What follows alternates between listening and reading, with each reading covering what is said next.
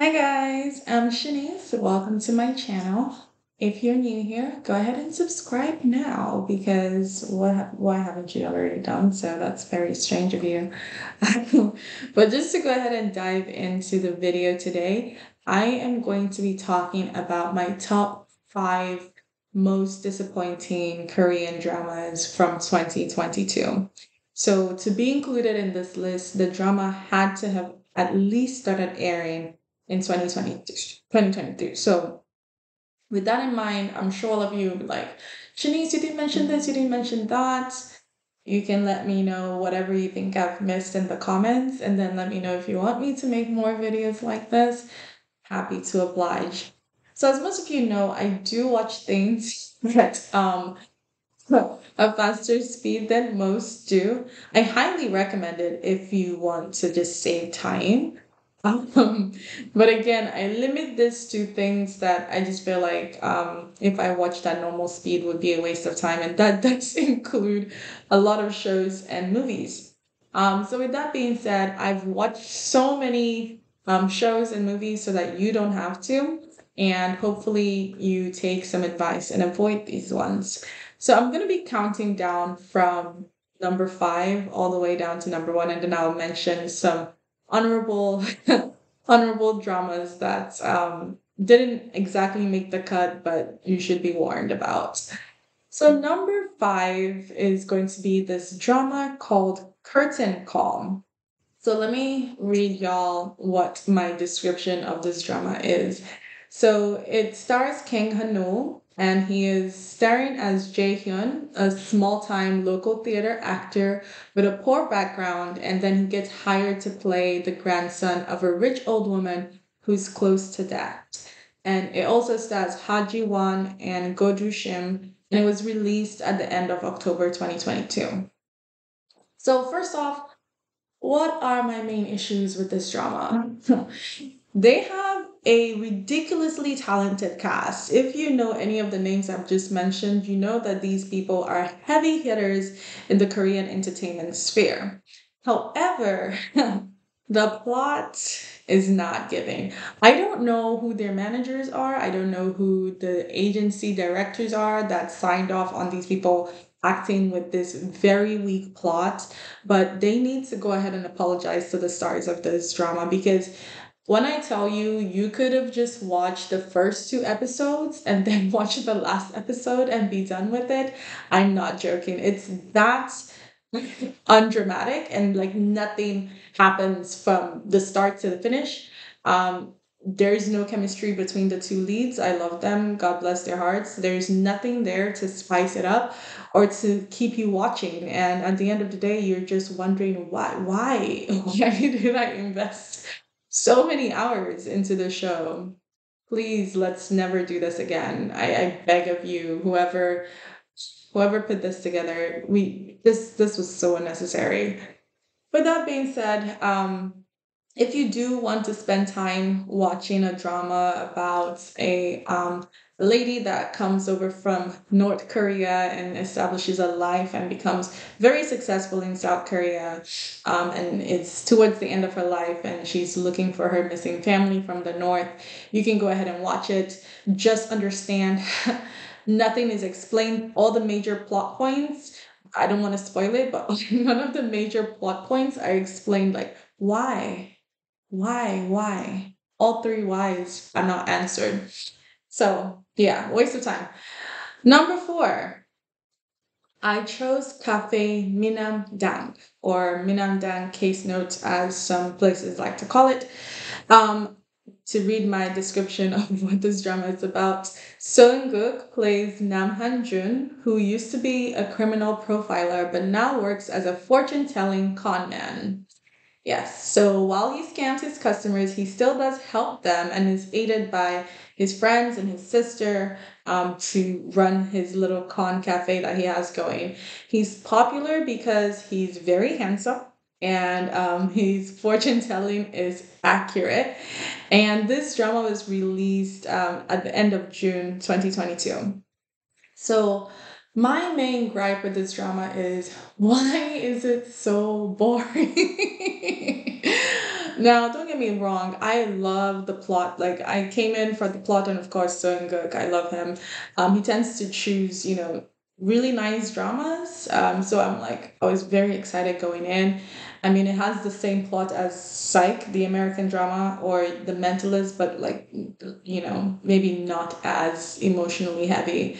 But it was a chore to get through this one.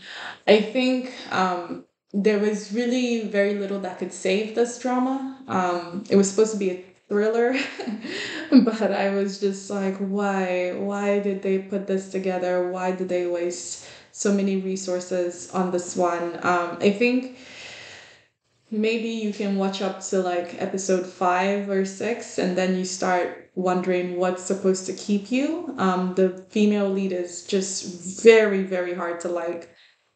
They have no chemistry once again. So, I mean, if you like Soinguk, I guess watch it just to see him.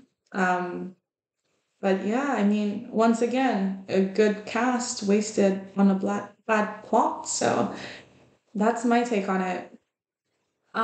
Number 3. I'm getting through this pretty quickly. Eve. Oh my gosh. Okay, so let me first describe what Eve was and then I'll get into it.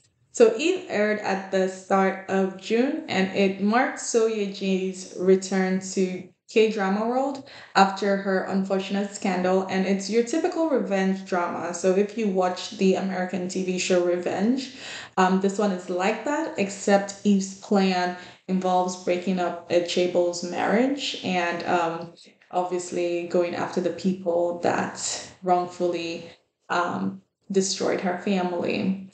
So, with that being said, uh, I have a profound love for Soyeji. Let me just pause here for real. And I'm not even exaggerating when I say she's one of the most beautiful people I've ever seen. And I think the camera just agrees with me. The camera loves this lady. She looks absolutely stunning, absolutely breathtaking. It's like a work of art just looking at her. And I honestly think she's actually a pretty good actress if you watched any of her previous stuff. She looks good. She looks good on film. Now, with that being said, oh man, I really expected more from Eve. But it was again this phenomenal cast wasted on a plot that doesn't really have any impactful end. Um, it's not to say it's badly written, because there's definitely a lot of suspense. There's some, really intriguing moments in there, and Soya G's acting really draws you into her character, and you really sympathize with her, and you're rooting for her, and there's a lot there for you. It's just by the end, you're just wondering what to take away from it. I think my biggest thing would be if you just want to see Soya Jin or any of the actors, and you want to see the amazing designs and fashion choices that their design department made, then definitely watch it because those outfits where they were giving everything they needed to give, just absolutely stunning, breathtaking job from the design department. So yeah, if you're into fashion, I guess this is the show for you. Obviously, it just did not live up to what it was supposed to be. Okay, so my number 2 most disappointing drama has to be Reborn Rich.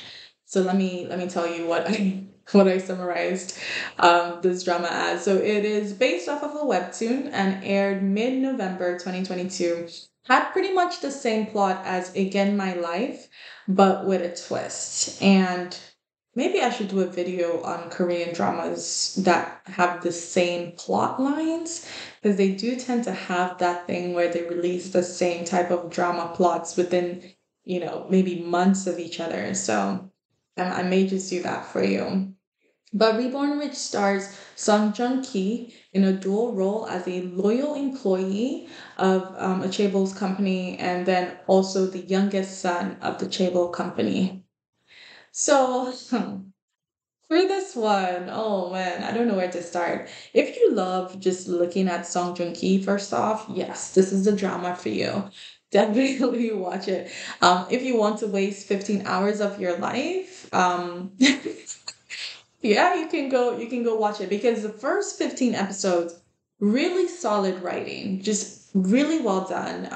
It keeps you hooked in, it keeps you at the edge of your seat, and then at the very end of episode 15, you're just like, what?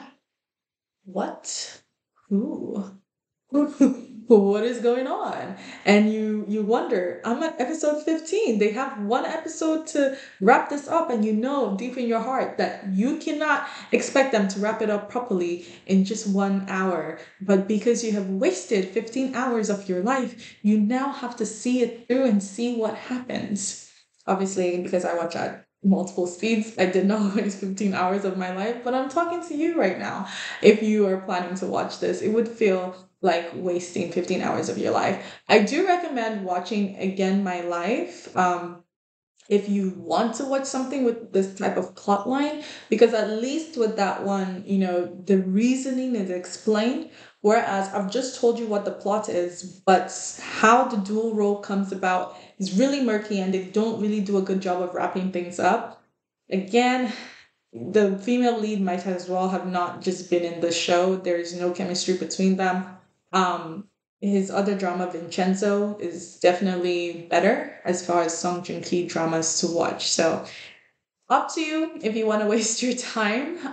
But yeah, at the end, you're just left with plot holes and feeling a bit insulted actually by the whole drama in general. So with that being said, let me go ahead and list off my honorable mentions.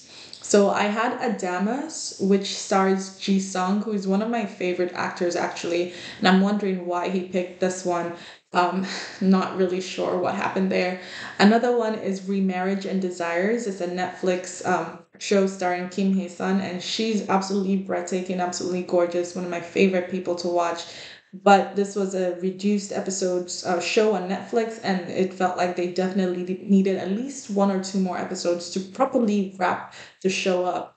Another honorable mention is Forecasting Love and Weather with our rom-com lady Park Min Young, and she just really chose the wrong drama. I don't know who told her to choose this one, but it was just not good. She had no chemistry with the main lead. Like it was bad. It was really bad. And then Jinxed at First is, I just have to ask why. Why did you do that? And there's this little known drama called Glitch on Netflix. And I actually liked it. I just felt like I was disappointed at the end because there should have been more, and maybe they're doing a season two or something. Not really sure.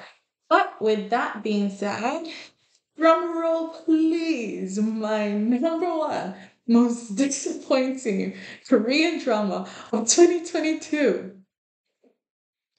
2521. Yeah, you knew this was coming. If you didn't know, then well now you know. Oh God. Okay.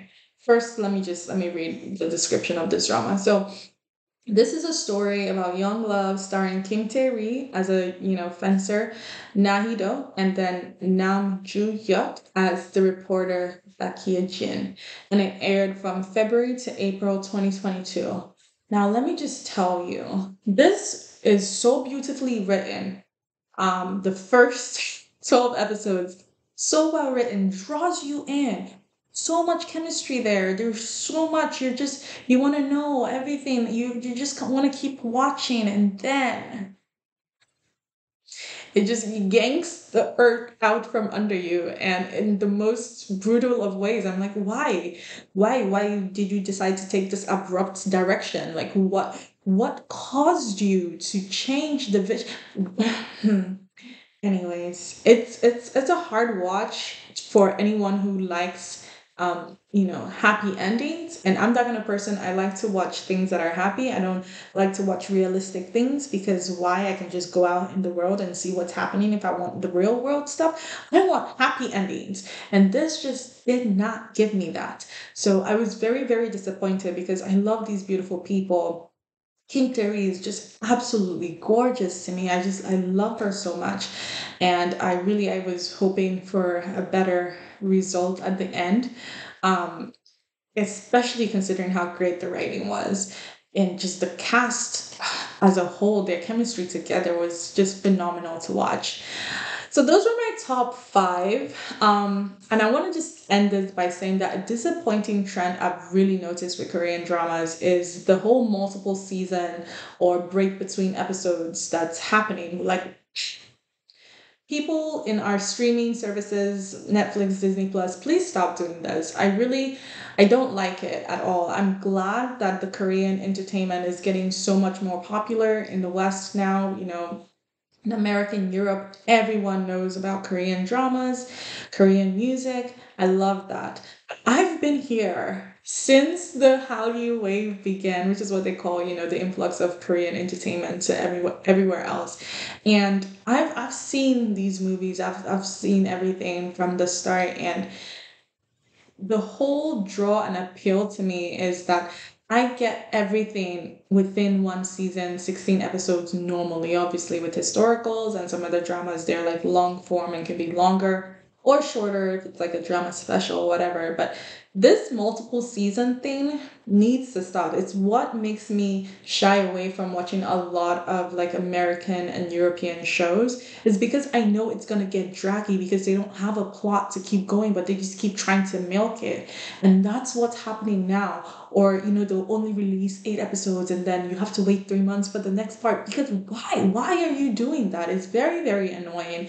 And if you have any power to make this stop, please, please, please help me. Help your girl out. I really know. K dramas are meant to be watched either while they're airing, meaning 2 episodes every week or all at once. Like, I don't want this break in between. I don't want the multiple seasons unless it was actually intended for multiple seasons, like Alchemy of Souls was. In that case, yeah, by all means, go crazy. But if not, please, please, please, let's stop this. Let's just stop this. Thank you so much for watching. I'll see you next time. Comment for the ones that you agreed with or the ones that you wish I had mentioned, and I'll see you next time. Bye, guys.